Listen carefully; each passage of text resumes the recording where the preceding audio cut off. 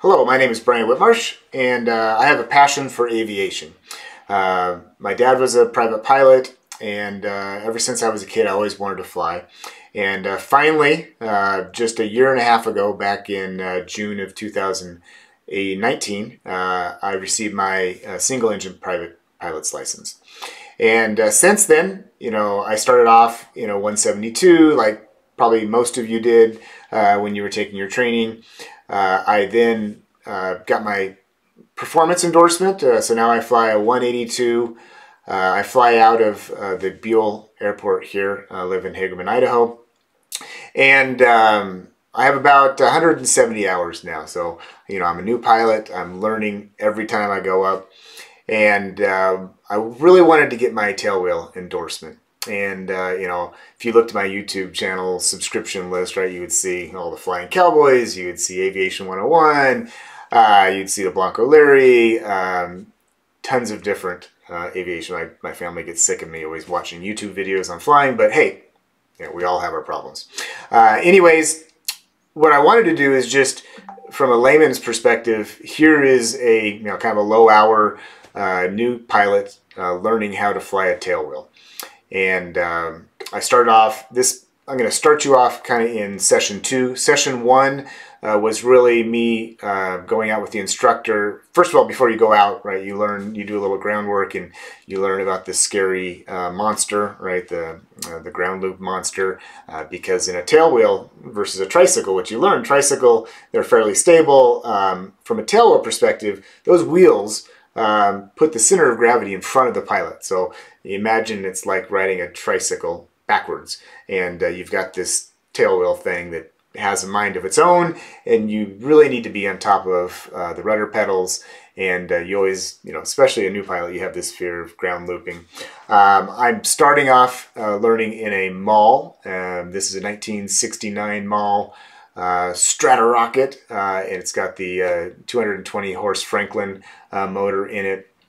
And very excited about taking these lessons. Again, started off some ground school. First lesson, I did some taxiing up and down the runway just to try to keep it straight. And we'll pick it up here in session 2, where I'll do some actual fast taxis. I'll do some fun 360s, which is a blast to do in a tailwheel.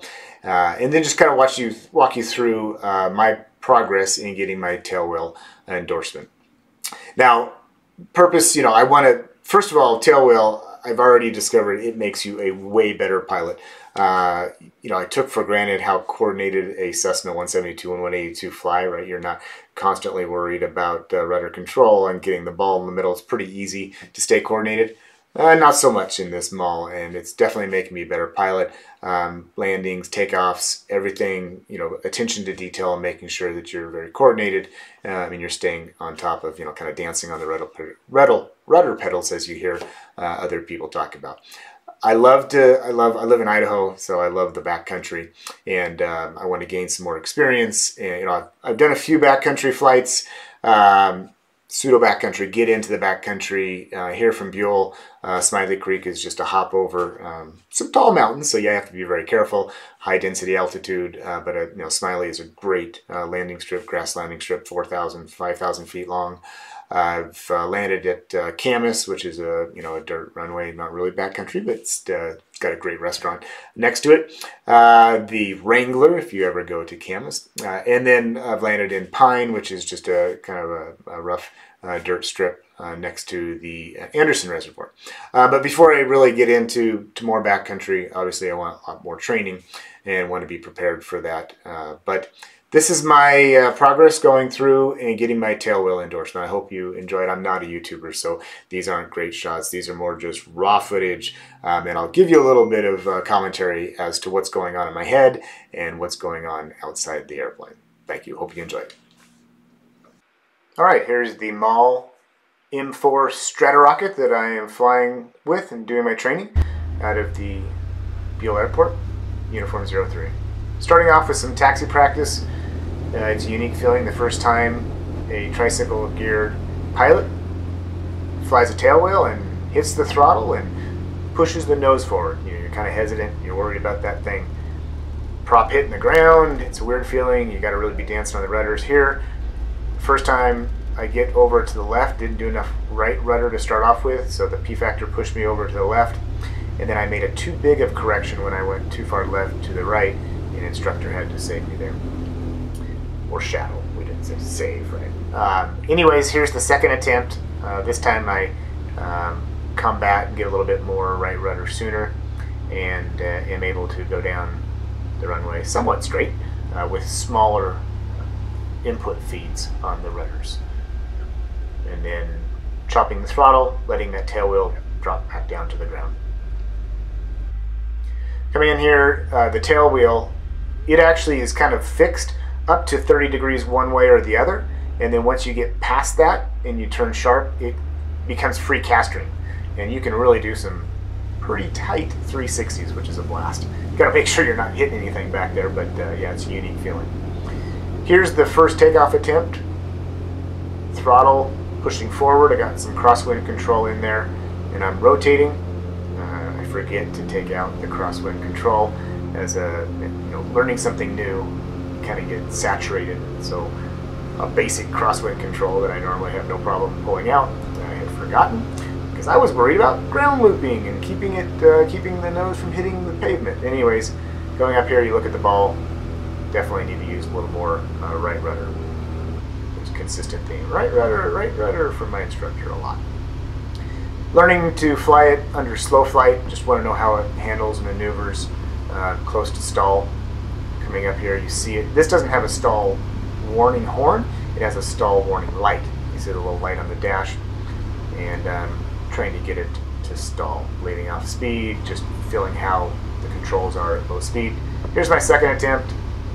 Again, pulling back, trying to get it to stall. Get it to stall a little bit, kind of just break free a little bit, and then Mike, the instructor, says, "Here, I'll show you what a stall is."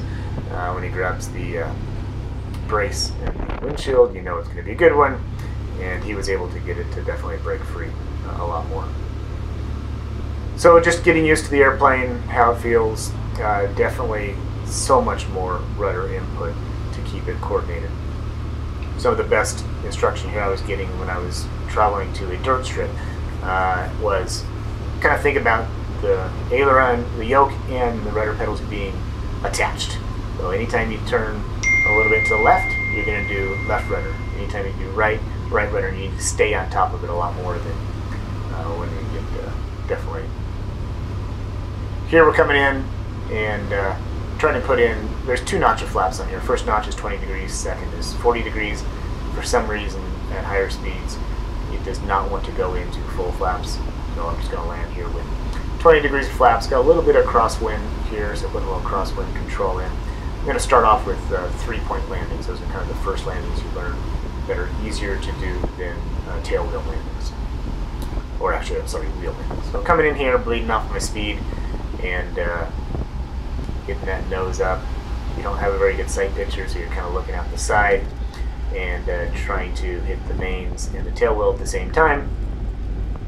I always have a tendency to land left of center line, and no difference here the first time. I need a little bit more right rudder, and I need to affect or counterbalance that crosswind control using ailerons to keep my drift and get back to the center line. So we went over a little bit to the left side of the runway. The instructor helped nudge me back to the middle. Now here's the first takeoff on this dirt strip, 3 Uniform 0, which is Murphy Hot Springs in southeast Idaho. And it was late summer. You see that I just continue to roll the airplane. We don't want to sit in one spot. There's some dry grasses on the runway. We don't want to start any fires, so we continue to roll. And here I'm getting the airplane configured, going through my checklist out loud as we're kind of rolling down. And get going here, bring the RPMs up.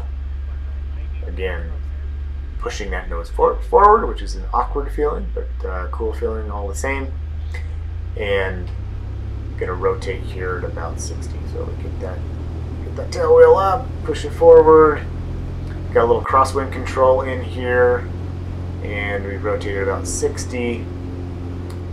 When I rotate, you see again kind of left that crosswind control in there, and also I didn't use enough right rudder, and that will get us uncoordinated, and need to remember to get that right rudder in sooner.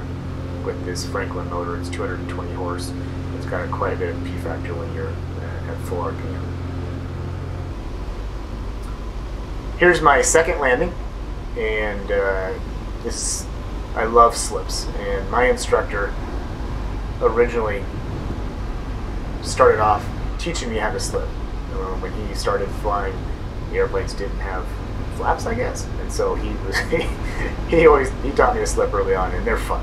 You can really drop a lot of altitude quick, but it is an uncoordinated flight. On purpose, you're doing full rudder opposite ailerons, and so when you're taking passengers, it's not pleasant for them, and they don't expect it, and so I don't get to do a lot of slips except when I'm by myself. So we throw it into a slip, we drop the altitude we need. We have crosswind control in again. Actually, no, I think the wind had changed direction, is blowing right down, so less crosswind control. Trying to get it to bleed off speed and set down on the mains and the tail wheel at the same time. Here I plopped it down a little bit.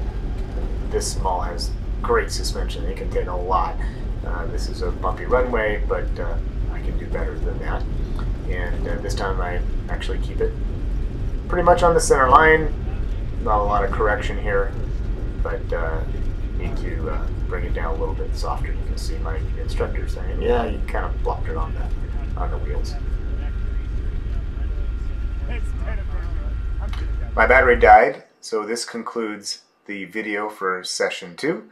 We'll now move on to session 3, where we are sticking around uniform 03 in the pattern and trying out some wheel landings. See you then.